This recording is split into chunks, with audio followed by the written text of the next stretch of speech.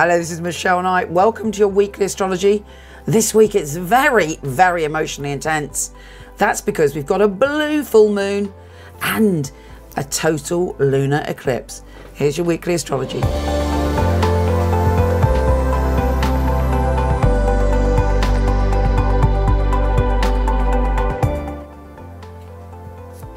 Hello, lovely Pisces. How are you feeling? This week's quite emotional. On the 31st, we have this blue moon eclipse, lunar eclipse, and it's connected to Ceres, the wildling who's like Pluto. So she's going to bring some radical changes and make you strong enough to handle those changes, but there is no going back. And part of the focus of this full moon for you is on your health and well-being and sorting out the details in your life.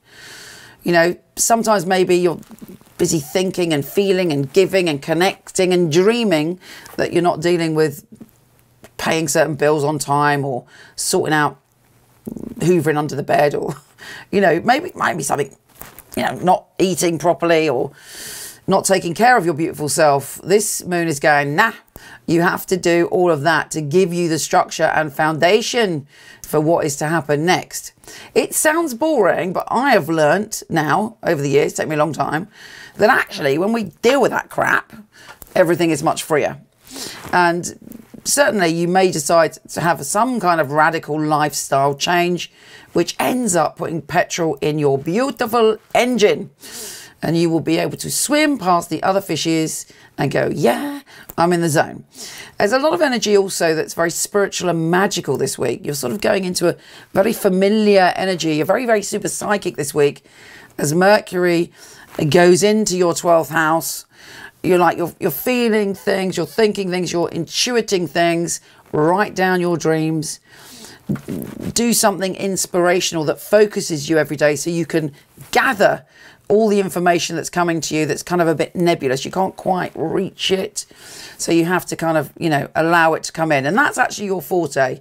You are the sorceress or sorcerer of the zodiac. You are the magical creature that is kind of more open to the realms of mystery than any other sign, arguably.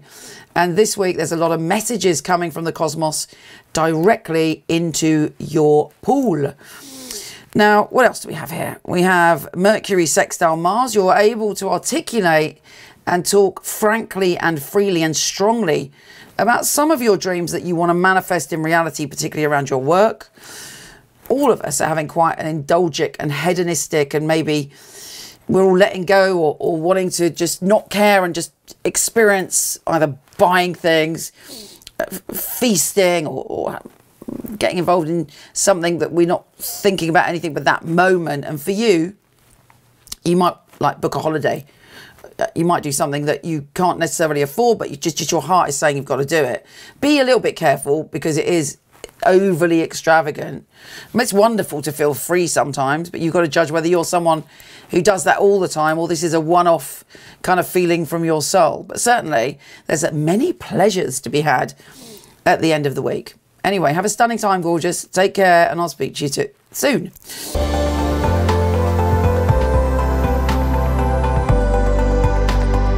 Thanks for listening, gorgeous. Just to say, I've got some amazing new stuff on the website.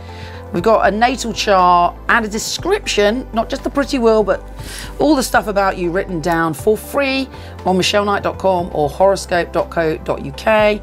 Obviously, I've got my fabulous psychics, all handpicked by me, and tons of free tarot readings, articles, and loads of written astrology, weekly, daily, and yearly. Take care, gorgeous.